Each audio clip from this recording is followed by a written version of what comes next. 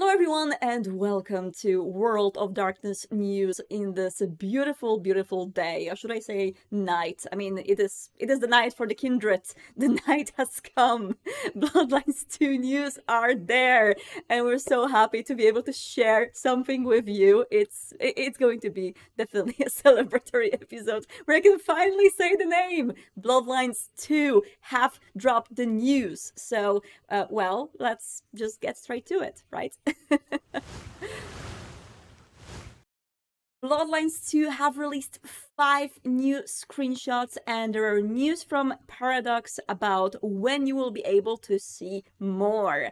And that is September this year. There's going to be some big drops, some big announcements that Paradox is trying to make everyone excited about. Do wait for September for the big things to come. But as for now, there are 5 new screenshots which are showing some new post-alpha gameplay of the game. I'm going to do a little bit of a slides in here so you can see them in detail. And additionally, there's been some news about the pre-existing pre-orders of the game, mainly that the physical editions of the game are going to be automatically refunded to everyone, and there might be some changes in the future to the rewards you're getting with the digital editions. So there is a really nice tutorial on the web. You know, you've been waiting enough, and it is completely fair if you're like, okay, I want to cancel my pre-order right now.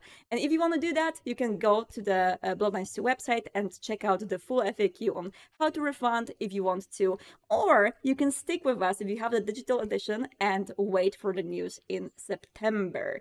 We are extremely happy to be able to share this little glimpse with you, and just very much cheering for the team working on this game.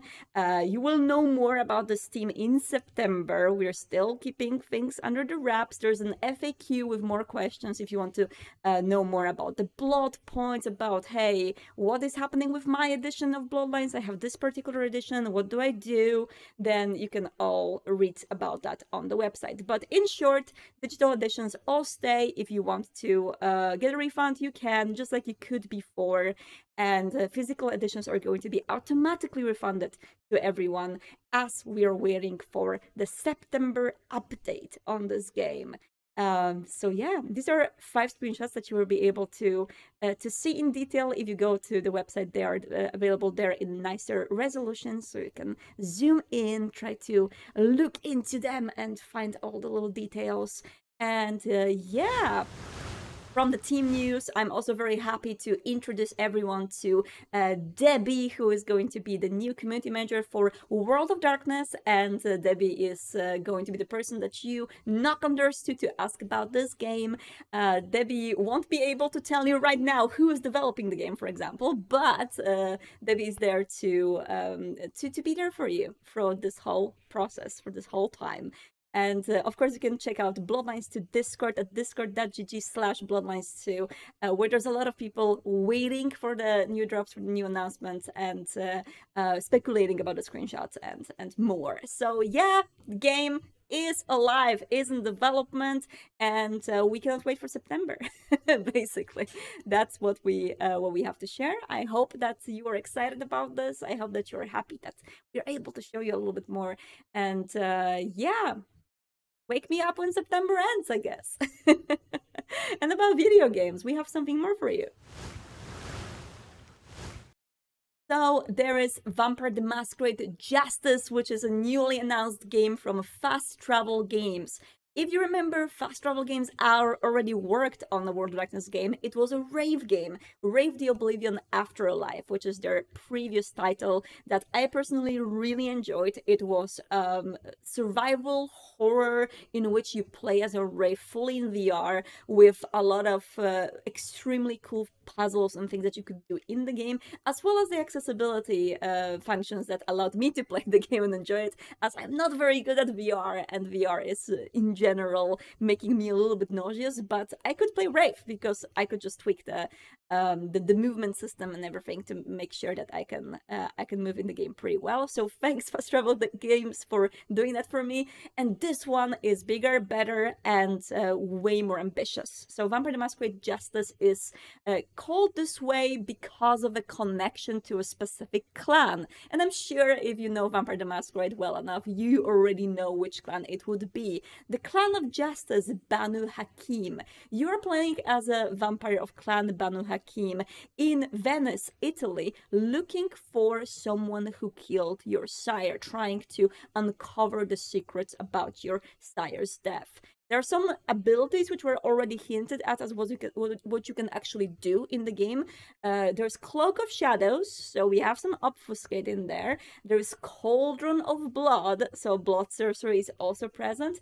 And that's interesting. You can place a shadow trap to drag your enemies into oblivion. I am wondering if this Banu Hakim has partaked in some blood drinking from other kindred, maybe some diablerie, maybe something happened. I don't know, but what I know is you will be able to feed in this game. You'll be able to use the crossbow, which is going to be on your arm. So you will be able to shoot the crossbow from your arm, which is really cool. And yeah, feeding in VR from humans might be the most on-hand Vampire the Masquerade experience that you've ever had. Even more evocative than when you try to do something similar in the LARPs, I would say. So definitely a game to check out, especially if you have MetaQuest 2, 3, and PSVR 2. These are the platforms on which the game is going to launch initially. Fast Travel Games already answered on our Discord that they are not carrying like in the future possible releases on other platforms, but this is where the game is going to release originally. So let's check out the trailer, shall we?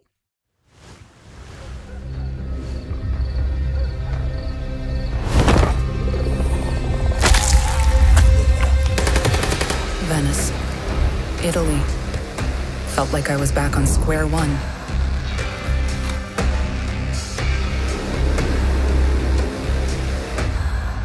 Hiding in the night.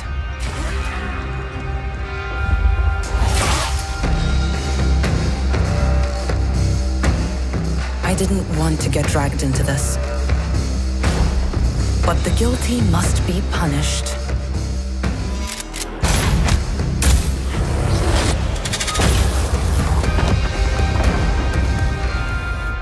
You'd do well to remember that. Because if you don't, I'll make things very uncomfortable for you.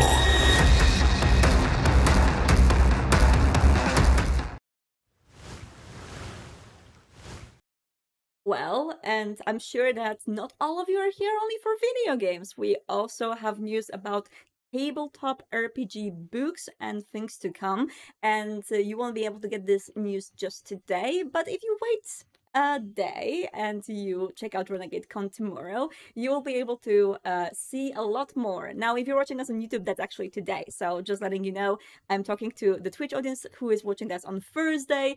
This is happening on Friday, June 9th, RenegadeCon Summer Special Edition with special guests, with a lot of new things that are going to be shown. I'm just going to hint you a little bit because we haven't revealed a lot of things that are going to be there. But yeah, do check it out. We're going to update you about all of the things dropped on this RenegadeCon later on the news, of course. But for those of you who are waiting on Werewolf the Apocalypse 5th Edition preview, well, some people were thinking that maybe we're going to drop something on Wednesday this week, but then Bloodlines 2 news dropped. So there's going to be something tomorrow for you. Character creation from Werewolf the Apocalypse 5th Edition is going to be included on the stream. So for those of you who are looking forward for more Werewolf news, you'll be able to have a sneak peek on how to create a character during this stream, as well as updates about the future tabletop RPG books from World of Darkness, which we are super excited about, and I can't wait to see your reaction to what we are actually cooking. And let's see more. Hunter the Reckoning is available right now at a discount price in the Big Bad Double Bundle, or one of the Big Bad Double Bundles. The Wolf Bundle has Hunter in it. This is one of the two bundles which Drive4RPG has released in order to support the Big Bad Con. And there's tons of amazing tabletop RPG books together in a huge bundle of goodness. You're able to get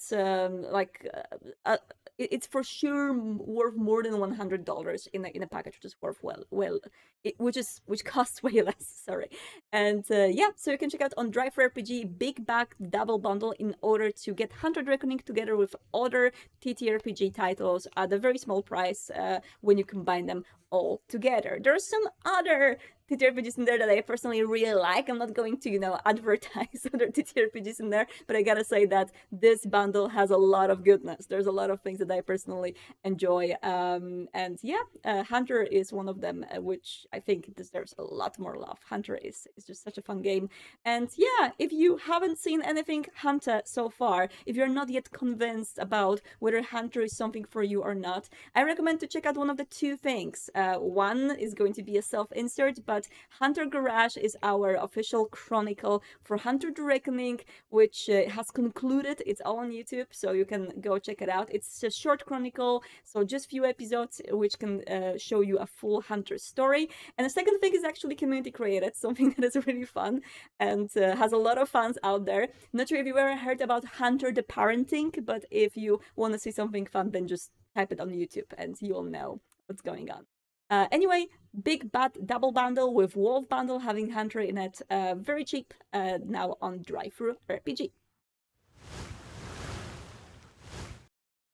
Vampire the Masquerade Swansong, going back to video games, is now available on Steam. You can finally play it on Steam. Let me know how you experience it on Steam Deck, because I'm considering to do a replay on it on my deck. But yeah, Vampire Swansong, the game where you play as Kindred in Boston, is available for everyone on Steam right now. This is the game in which you play as three distinct different vampires. You have a Toreador, Ventru, and a Malkavian, and they are all set to investigate things happening in Boston for the local Camarilla. There's a lot of vampire politicking, a lot of decisions you have to make that really model the gameplay and change the course of action. There's plenty of consequences to your actions as you go through, and this game is not necessarily like a purely narrative experience or an RPG. It's something in between. If you've ever seen Detroit Become Human, if you've ever seen The Council, this is the game that goes more into that cinematic vibe and having decisions as you go, as well as some exploration of the areas in which you have to investigate and look very closely in order to uncover the full secret, or many secrets which are hidden in this game. So yeah, Vampire Swansong available on Steam right now. Let us know how you enjoy it and do leave a review on Steam after you play it. I wonder what you think about this game. And for the last drop of news, Bloodhunt with new updates and items. So this part of the news is unfortunately a bit sad, especially for yours truly, because Sharpop has announced that Vampire the Masquerade Bloodhunt is not going to receive any more big updates. What's more, they're actually going to disable the in-game monetization system in this autumn. The servers are still up and they're going to go on as long as Sharpop says there's going to be the active community playing the game, but they are not going to update the game anymore with big things. Well, actually, they have been updating it still with some smaller things pretty regularly. So me as a Bloodhunt player, I have a lot of fun discovering the new weapons and the new small things that they're adding. But yeah, no more bigger updates, which is a huge pain in my undead heart. I have over 300 aloe spread in this game, and there's one thing that has to be said. This game is completely free. It's still playable. You can jump in anytime. There are no queues, like long queues to wait on the server. They have a really nice fuel up system right now that makes sure that you can find the game very quickly, and it's just so fun. I love this game so much. It's easily my favorite multiplayer game that I've spent just so much time in, and easily my favorite battle royale, and I've played tons of them. So if you've never played Bloodhunt, give it a chance, try it out, because I don't think we're going to have a game like this anytime soon. It's just like, it's one of a kind multiplayer game that allows you to climb every single building, to climb every surface you see. You can just stick to it and go up. You can be a cool vampire, you can look like a cool vampire, and you can kill other cool vampires in a very, very wonderful way. So I very much recommend it. If you haven't checked it out, do it. It's much easier now than it used to be, so if there was an issue for you about the learning curve of the game, the team deathmatch mode and being able to play against the bots is definitely something that makes the game simpler. Plus, there is a very cool shooting range in the Elysium right now, so you can go there and test all the weapons. I recommend to check it out. It's free, and just play it. You will find me in this game most evenings. I am playing it a lot. My goal is to get into 1,000 in-game hours this year, hopefully. We'll see. We'll see how it will go. But I plan to support this game as long as I can. So Bloodhunt still has new updates releasing, but just very small ones. There are just new weapon being dropped, some new mods being dropped. Like the little changes in the gameplay. The artifacts are sometimes being updated. So we got the new artifact recently, which allows you to be invisible for most of the match. People can see you as this little bit of a blur in the air, which is super cool. And yeah, there's just a lot of love put into this game. I personally cannot imagine how much love the developers put in this. There's just so many Easter eggs, so many little winks to Vampire the Masquerade lore and the stories and the characters. And yeah, Bloodhunt, go play it.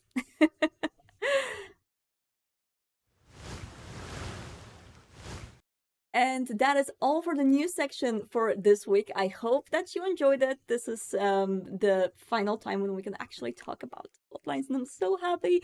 And I will be waiting with you for September. So, you know, let's just make sure that we spend this time productively, because we have to feel it of something, and September is going to bring more. So, yeah, thank you so much for tuning in. I hope you enjoyed this episode, and if you have any questions, as usual, you can find us on Discord and social media. We are there for you. Don't get lost in the night, and see you next time. And if you are watching us on Twitch, stay with me, because we have a FAQ section at the very end as usual. Thank you. Bye.